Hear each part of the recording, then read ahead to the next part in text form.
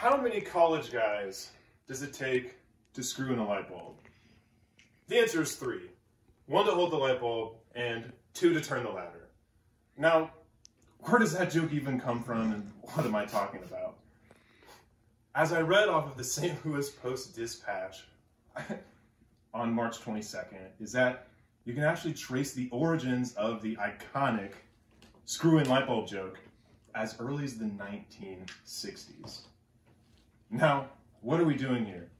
I'm told my intro needs a wow factor, and I have it right here. Wow. Wow. So, how does that even work, and what's going on there? My name is Derrick Matheny, and I'm going to show you guys how a light bulb is comprised and just how to screw it in and make it work for your own convenience.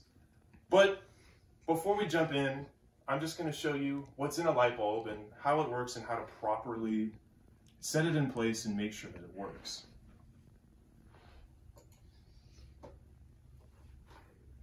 Now, how do I even know about light bulbs?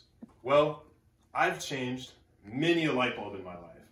I'm also an avid car guy, and I've replaced so many headlights, I've lost count. Fun fact, if any of you guys own a Chevy HHR and a headlight goes out, get rid of it. It's too hard. You have to drop the whole front bumper. So, to start off, we have our glass bulb. Now, it's shaped almost like a plant bulb, and that serves a couple different functions. First, it actually helps with the structure. Similar to an egg, that's actually one of the most rigid structures they could actually be. And it also helps with the ray of light dispersion from the light bulb. It helps to maximize the area that the light is actually covering. Moving on to the invisible gas inside of the bulb, which is actually made of nitrogen and argon, it has a couple different purposes as well. The first of which is that it actually serves as a support to the actual bulb itself. The second of which is that it helps to maintain the structural integrity of the filament. Now, speaking of the filament, it is coil-shaped in nature and actually made of tungsten. The reason it's coil-shaped is that it requires so much tungsten that they had to put it in that corkscrew shape to actually fit it in the bulb. A fun fact about the tungsten is that it is brittle in its raw form, but actually quite strong in its pure heated up form, which, fun fact, when it's at its max temperature is actually 2,550 degrees Celsius. Also known as 4,500 degrees in Fahrenheit. I believe quite hot enough to cook an egg.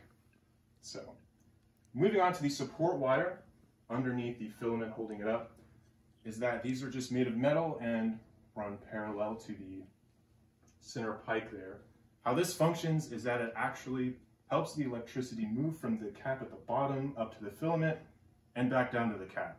Similar to how arteries in our heart and how they pump blood in and pump blood out in order for our body to actually perfuse the blood correctly and for us to live.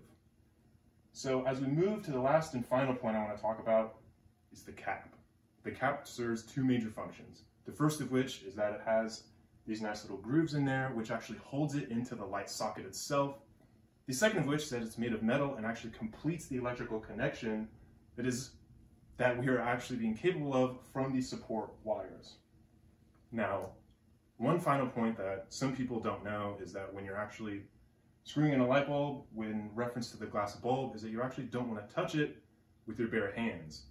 I learned this back in high school when I was working on a theater production, and I absolutely ruined one of our $5,000 stage lights that we had just gotten my senior year. Big yikes. So, moving into the actual demonstration, we will move over here. So, as I said earlier, you don't actually want to touch the light bulb itself, so I'm going to use these awesome gloves I have. Once we have our gloves on, we're going to safely touch our glass bulb as to not harm the rigidity. Now up here, I'm going to firmly grasp this socket right here. I'm going to put my end cap in there and turn clockwise, righty-tighty if you will, and just firmly Put that in there. Not too tight though, you don't want to manhandle the light bulb. Once it's in there, we're going to test and see if it works. Nice. All right, there we go. It is firmly in there. Let's check and see that.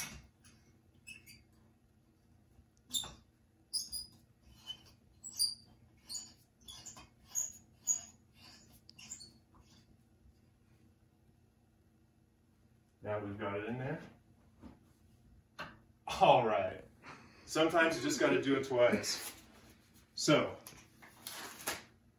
if you've been paying attention this whole time, you will have learned the origin of the screw-in light bulb joke, just a little bit about how a light bulb is actually comprised and what it's made out of, and how to properly install it for your own convenient use. Thanks for coming, you guys. Thank you, Derrick. You're an inspiration to us all.